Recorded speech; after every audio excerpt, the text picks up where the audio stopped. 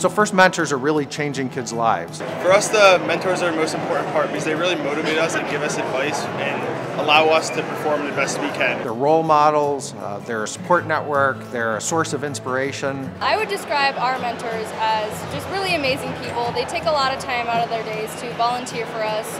They're really inspirational people. My goal as a coach is to get every one of my kids into an engineering program at a college. So I think FIRST programs give kids a whole host of skills that will help them succeed when they're ready to go on and move into the workforce. I continue to give my time as a mentor because I have seen the value of being involved in this program. Her passion for robotics and education in general is so inspiring to not only myself but everyone else on the team, and I love that about her. 100% of my students graduate from college.